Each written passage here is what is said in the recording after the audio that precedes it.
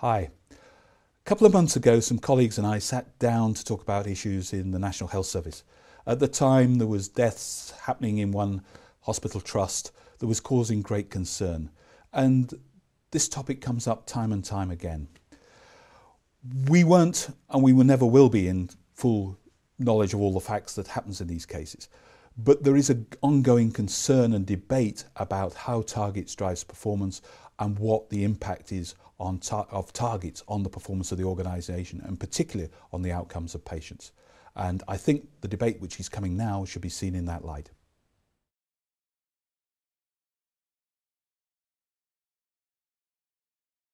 Hello, my name's Toby Thompson. I'm here today with Mike Bourne, Professor of Business Management here at Cranfield, Pietro Michelli, who's the Lecturer in Business Performance, and Monica Franco, Senior Research Fellow in Business Performance. We're talking about target setting, performance, clearly. Gentlemen, ladies, performance, targets, what is the relationship? There's been an incident recently in North Staffordshire Hospital in the UK anyway, where targets seem to end in the death of several patients in there. Is target setting going to be the death of performance, to be provocative? Mike? No, I don't think it is. But I think you've got to be very careful about how you set targets and the context in which you do it, because as you see from incidents like North Staffordshire Hospital and the Baby P case and things like that, you can have dire consequences from setting targets in the wrong way and managing them incorrectly. So is the expectation of the government that targets are simple and can be applied to those complex situations, or is it down to the individuals in that context to say this is not appropriate for us in our context? Well, I think the government tried to get a simpler message across, and targets are a very quick and simple way of doing it. The problem is that when you get down on the ground, life is never ever that simple, and therefore targets drag you off in different directions and can destroy what you're trying to do. So Pietro, targets seem to be very monolithic, very simple, very easy to pick up and handle. Yeah. Are they as simple as it sounds? No, and especially depending on which context you apply them. In certain contexts they can be appropriate almost in any case. Of course, we will talk about how to design targets and how to use them. In certain cases, the particularly complex ones, like the public sector, they can be a very kind of reductionist view. They can bring a reductionist view to what is a very overly complex, simplistic then. Yes, a very complex issue of delivering healthcare, or social services, or any type of service that the public sector provides. But it seems in the private sector, targets are indispensable. You have to have them. Well, I mean, there is a lot of research done in the last 30 years that suggests that actually if you have targets that improves performance. So the the private sector has followed that advice of yes, we use targets because that seems to improve performance. One problem is how you use them, and of course, how do you design them and in which context? So we're back to what my colleagues are saying. So is it an ideology then which has moved over to the public sector, that it works in the private sector and therefore it will work in the public sector regardless of context?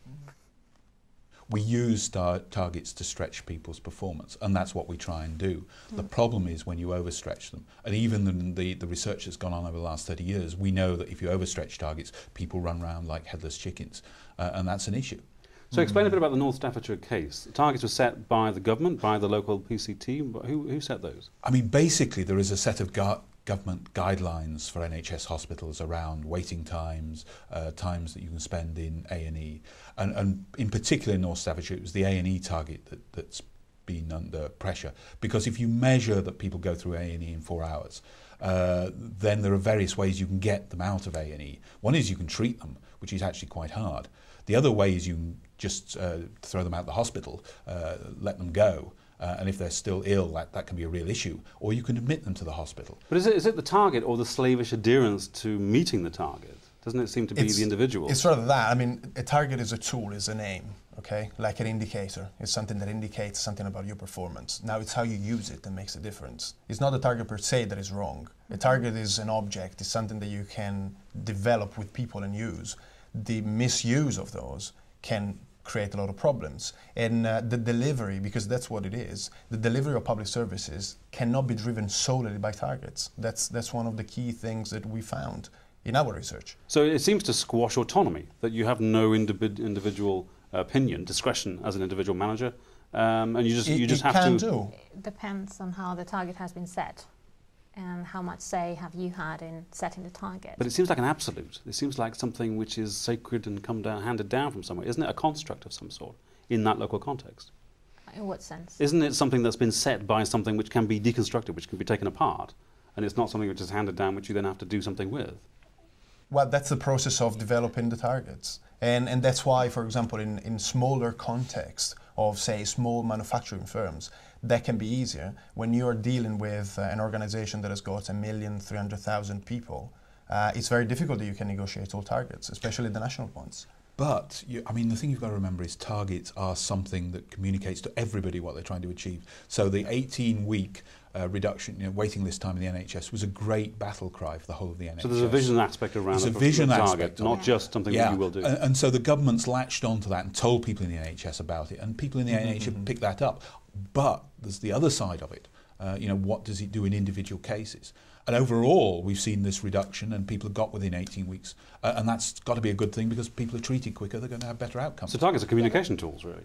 But it's Pure and also, simple. I mean, I think that exactly, a target is also an aspiration, and particularly when there is a political element, that's fundamental. And that is one of the things that makes the public sector more difficult, because you're also communicating something that you aspire to that's not necessarily supported by data of your previous performance, for example, that you would do, say, in a manufacturing context or in a service, private sector company. So it's kind of differentiating between something that can be negotiated and is really based on data and capabilities, and something that instead is an aspiration of saying 100% of our patients are going to be treated within 18 weeks or be seen within 4 hours and so on. So the negotiated aspect involves all stakeholders, all constituents around and who are affected by that target should be involved in setting that target. Yeah, I mean that's one of the key things that you have to bear in mind when you're setting a target. There are other things. I mean, you have to people have to commit to the target, so that's one way of committing them, so having them participate. And there's another one, you have to have feedback on how well you're doing against the target. You also have to have resources to be able to reach the target and knowledge about how to reach it. And I think all those things have not been really taken into account when the government set all these target setting approach. So in some places people have the target but they don't have the resources to reach it, they don't have maybe the knowledge to how to do it. So all those things then become more difficult to address when then you're using targets. So it's just a... So here we are in a business school, we teach this, you guys teach this, you research it. What are the lessons that we can teach people around performance? Is it a debate around the relevance of target setting? Is it a debate around how performance fits into the general neoliberal context that maybe we're not in anymore? I mean, we teach them how to design measures, and we teach them how to set targets, because we believe it's a very good way of communicating to the organisation what it's there to achieve. But we also teach people to go through a process of setting the targets, think about the stakeholders, communicate what's trying to be achieved, prioritise and particularly resource what you're trying to do, as well as building the system to deliver the target. And if you don't do that, you cause all sorts of problems, because you set an aspiration that people can't achieve, and that's a real issue. You've got to have a system behind it that can be modified and developed to actually achieve the target, and that's what it's really all about. So the North Staffordshire context, that situation, that terrible situation, wouldn't happen again, presumably?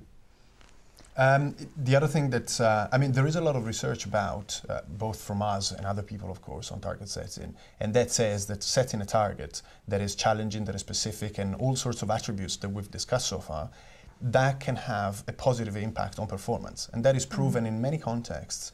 Now, the big question is, in very complex issues like provision of healthcare, now, is the target approach the most appropriate one or not? That is an open question. And there is, we are doing research on this, but it's not an easy thing to find, if you like. So in certain contexts, it has been observed and proved, if you want, this impact of targets on performance. But in a very complex situation, it might not be the case that delivery of performance can be achieved through targets. So it's one of those things, it depends. It depends what you mean by target, it depends what you mean by context. Yeah, I mean, a target is just a management tool, but there are others. And one thing that, I mean, picking on what my colleague was saying, targets are very costly to manage. So another thing probably for the public sector to analyze is how much is it costing them to use these targets, and look at the benefits. Is it really delivering the benefits? Because like I said, it's just a management tool. Maybe there is others, like investing on leadership. So common sense, as an independent observer here, does common sense have any part to play in this target setting thing? Absolutely, yeah. Especially when people lose it. Because in the case of these instances, whether it's the North Staffordshire NHS Trust or a BBP or MRSA, all these things, people have got fixated on a process and the target rather than the objective, first of all, but also what they're there to do. They kind of lost the plot sometimes. And that is because a system that is so much enforced and so much driven by targets and measurement can create that. And that's the cultural issue. So the target takes a life on of itself, of its own. It becomes a thing in itself as opposed to a means to an end. It will. But you've got to remember, we employ managers to manage, and that's what it's all about. And so they've got to take the target, and then they've got to manage their way towards that target.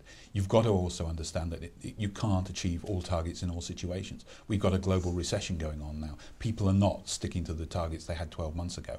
And you've got to adjust for that. If you don't adjust for that, you get this really weird and dysfunctional behaviour because you can't deliver targets all the time. And managers have got to realise that. They've got to know when they're doing their best. It's an aspiration. And they've got to work towards it.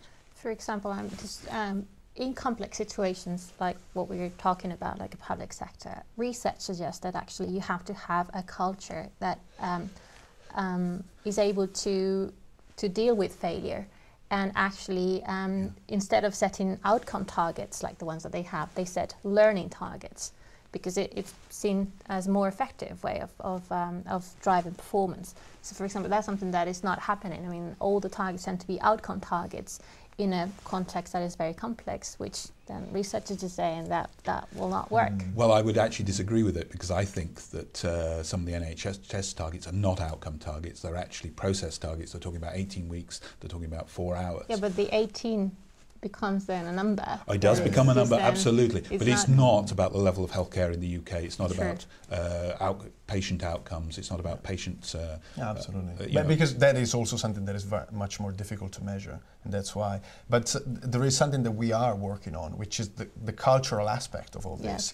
And that is both how the existing culture affects the way in which you work on measurement and target setting and so on, and how these then shape or impact the culture of the organization. So that is a key issue, because what has happened in the more dramatic cases of this kind, in which people have been killed, in inverted commas, by targets, has been a complete loss of that common sense that we need, and the fact that managers need to have that common sense, and the people working with them. And the fact of getting fixated on the targets has kind of taken that away.